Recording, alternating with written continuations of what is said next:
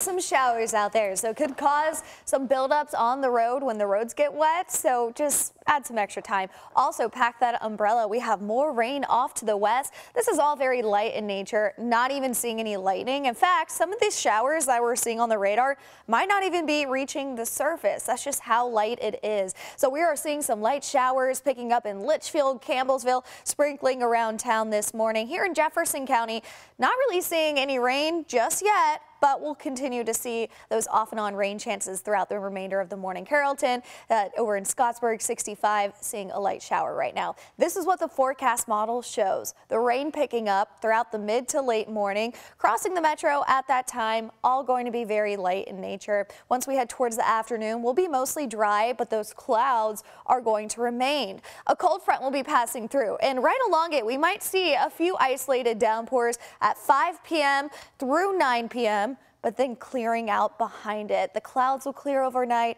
This is really going to be a nice forecast tomorrow. I'm excited for the crisp air. It's going to be nice and refreshing, especially when we get that nice north wind, fresh air in that forecast. 52 for your low in Scottsburg.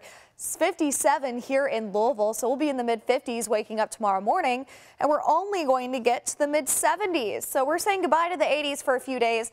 The remainder of the week, it is going to be a nice cool forecast, almost fall-like here in Kentuckiana. This is the last full week of summer. We will get some sunshine with it, but we'll have to get through those clouds first. 71 at the airport in downtown, going to be a very gloomy setup today. So if you want to huddle in with that book today and then enjoy the sunshine tomorrow, I think that would be a great idea.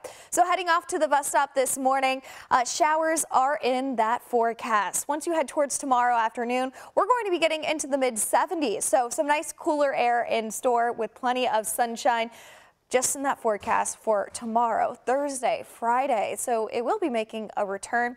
Really pleasant air. Temperatures staying below 80s through Friday, but once we head towards Saturday, 82, the last full weekend of summertime. We'll have some sunshine with it, some warmer temperatures in the low 80s. Our average high is 84, so we'll actually be staying below average for the next 7 days. We have our next front passing through on Sunday, which will bring us our next storm chance, but it's pretty low as of now, 30%. That could change. We're still 6 days out.